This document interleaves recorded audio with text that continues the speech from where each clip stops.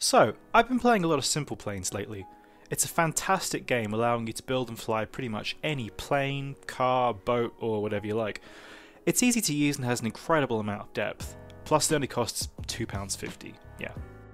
I got into the game because I saw someone made an F1 car in it, and it got me excited to try and recreate some of the awesome technology and game-changing cars from motorsport history. So while I'm building an approximation of the all-conquering Lotus 79, first here's some incredibly truncated history.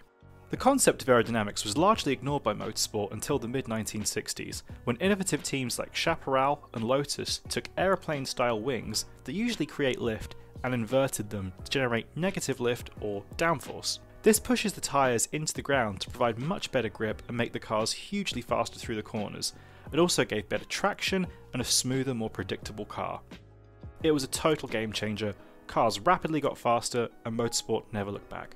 In the late 70s, Lotus founder and chief boffin Colin Chapman was looking at new ways to generate much more downforce with less drag than the rather uncivilized wings in use back then.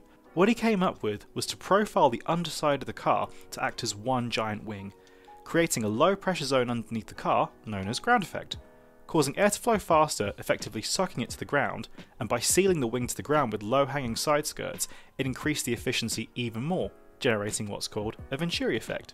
After developing it for a year, the concept was perfected with the Lotus 79.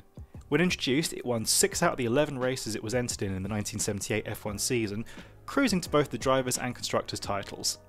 Immediately, every other car was redundant, and teams now had to use ground effect to be competitive. What culminated was my personal favourite era of F1, and led to some incredibly far out designs. Ground effect was eventually banned for good in 1982 due to safety concerns, and the cars becoming too fast and the development was too expensive. And since then, undercar aerodynamics in F1 has been standardised and heavily regulated. So, I've built a rough version of the Lotus 79 in Simpleplanes. It has all the hallmarks of a 70s F1 car: big wide tyres, rudimentary wings, mid-engine rear-wheel drive, big bouncy suspension, all the good stuff. The game of course isn't 100% accurate, so to illustrate what I'm trying to show, I ended up giving the car 1200 horsepower and made those big old tyres a bit less grippy to get it close to how a real 1970s car would handle. This model here is the control. It features no ground effect aerodynamics. The side pods are made out of the game's structural panels, which have no simulated wing physics. They are flat, high up, and the sides don't seal to the ground. The car as it is pretty good and fun to drive. It is somewhat optimistically fast in a straight line though.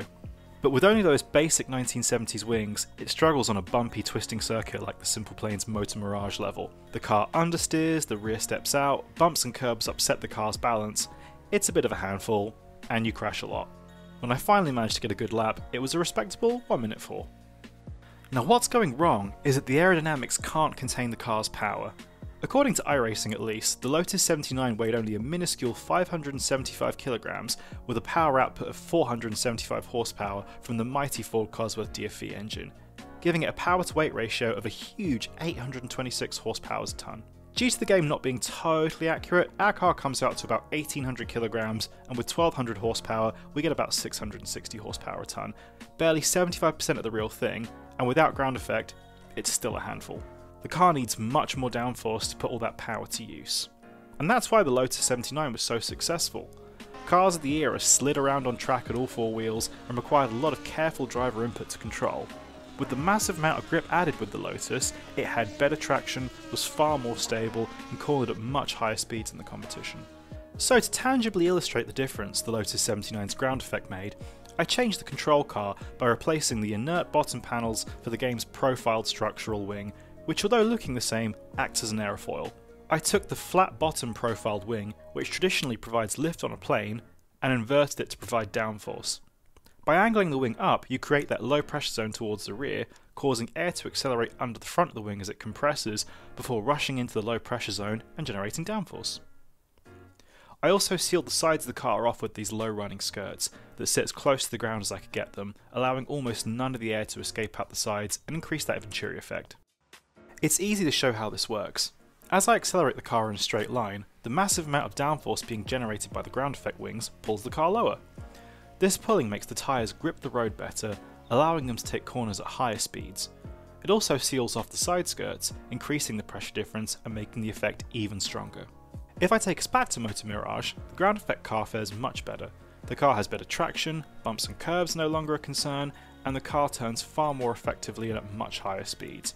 I'm not having to slow down anywhere near as much to make the corners, and the rear of the car stays planted and stable.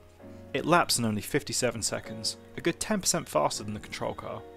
If I put the two laps together side by side, we see that the control car initially gets away better due to it weighing less and having less drag than the ground effect car, but as soon as we get up to speed, the ground effect car glides over the bumps that upset the control, it carries far more apex speed into the corners and accelerates faster on corner exit. Apart from the wing, these two cars are identical, but it makes all the difference. You also crash it far less. As the cars you build get faster, this effect scales up massively. I've built some incredibly fast cars in this game capable of taking corners flat out at almost 600 miles an hour due to huge ground effect wings. The scalability of aerodynamics is so incredible in this game, it means you can build absurdly fast cars. So much I reckon I've probably got the world record for the airstrip drag level, with only 23-second time coming from my car with huge aerodynamics. But that's another story. Thanks for watching. I've had a lot of fun making this, so let me know in the comments if there are any other things you'd like to see me illustrate using Simpleplanes. It's such a fantastic game, I've been completely obsessed with it for over a year. Definitely go and get it if you're into anything like this. I'd also love if you give a like on the video, sub if you haven't already. I stream and upload pretty regularly on here doing a variety of things, so there's something for everyone. I'll see you soon. Bye.